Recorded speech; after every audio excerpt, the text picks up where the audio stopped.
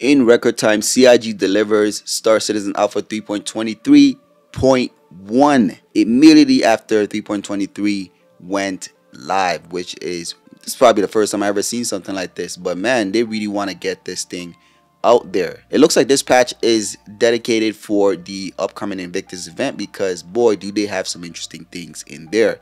Let's quickly go over the new features and fixes that they have in the patch. Then we'll get into some of the leaks and some of the new ships and new info that we found in this new patch. Let's get straight into it. Under features and gameplay, they're adding repair fully damaged items into the game.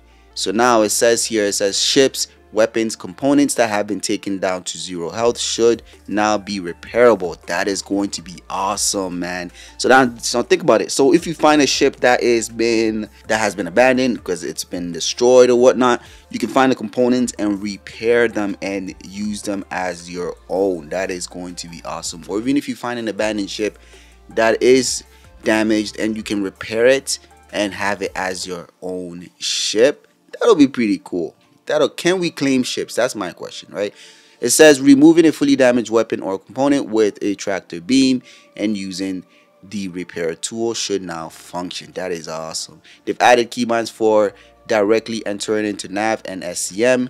Under core tech, they made further gameplay, client performance optimizations, interior map material optimizations, VFX, visual improvements and fixes. It says made further particle visual improvements for upscaling. Fixed cyan color cast seen in bright areas near the screen edge due to chromatic abbreviation process. Removed jitter processing on terrain rendering leading to poor quality reprojection. Just to let y'all know, I am doing a giveaway for the Mirai Pulse. If you want to participate, all you gotta do is be subscribed and leave a comment in any video from now till the end of June. The goal is to hit 10,000 subscribers and I cannot do it without you. Let's move on. There's quite a few bug fixes with this one. They made further entity graph stability improvements. They fixed the oversized active armistice zone icon. It was really annoying seeing that, but I'm glad that they have that fixed.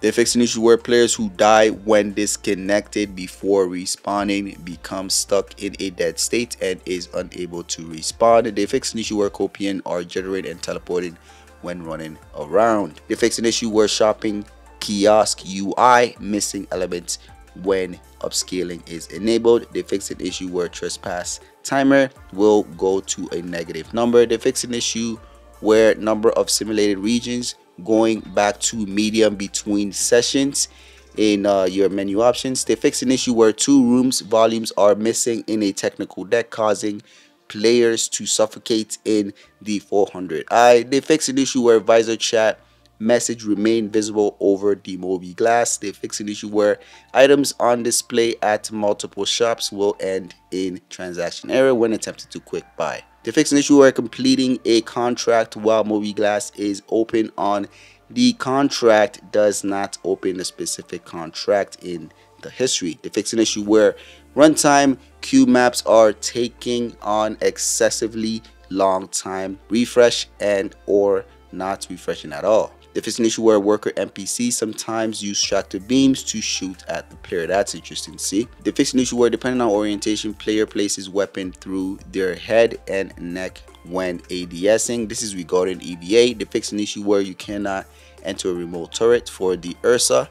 They fixed an issue where the ROC mining laser does not activate. They fixed an issue where Corsair do not show on the Grey Cat ROC. They fixed an issue where clicking the character customizer screen after reviewing your model and going back to it will show T-pose models. They fixed an issue where the grab race mode does not show or update player score. Along with this is 5 client crashes, 2 server crashes. They fixed an out of memory crash. So now let's get into the leaks and some new information we found pertaining to this new patch. First and foremost, they have found the Sabre Raven is now in with the gold standard update. So it's looking awesome. I cannot wait to get my hands on this vehicle myself. But right now, I don't know. Is CIG planning on selling the Sabre Raven even though they promised not to?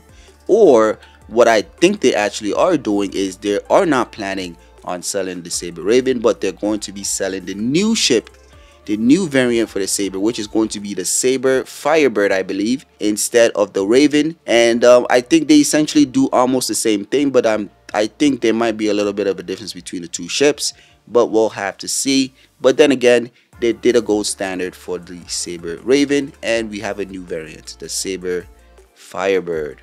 Up next, they found the RSI Polaris in the game files, and players are able to see them, which is awesome. The shit does look awesome in game. It looks kind of gray boxy, well, white boxy kind of almost, but I don't think it's fully finished, as the interior is not even done. So I don't think it's fully done, but that's interesting anyways. But I would love to see this in game myself, so I'm gonna try to find it. In addition to this, they're adding new skins, pyro related new skins for the Cutlass, all the Drake ships actually. The Cutlass, the Cutter, the Salvage ship here, and also, I mean, the Vulture and the Corsair are all getting a new pyro related skin. The Ursa Rover for the medical variant, seems like they're gonna have some new skins for that. Well, it's all gonna be new anyway, so because this is gonna be the first time of us seeing it, but there are some extra skins that they're gonna have for it when they drop it for Invictus. The MPU V1T, which is going to be the one that has the tractor beam, is also having some skins. I think this is gonna be the first time we're gonna see this in the game actually. All right, so now to go further into it, when they looked at the capital ship, the RSI Polaris, when they data mined it, they found some stats for it, and man, this thing is a tank. When I looked at the HP, it's 100,000, it's 100 million HP, and it has a top nav speed of 900, an SCM speed of 210. I'm sure these things will be changed, updated as they further develop the game. But crew size is 12, it says here. It also has a 2 size 4 remote turrets, and 1, 2, 3, 4, 5 size 5 man turrets. Man, that's a lot of firepower. And of course, it has some missiles as well as the torpedoes that it comes with. It has a size 4 Polaris shield, it says here, a size 4 Polaris power plant, a size 4 Polaris cooler, it says here, and a size 3 quantum drive.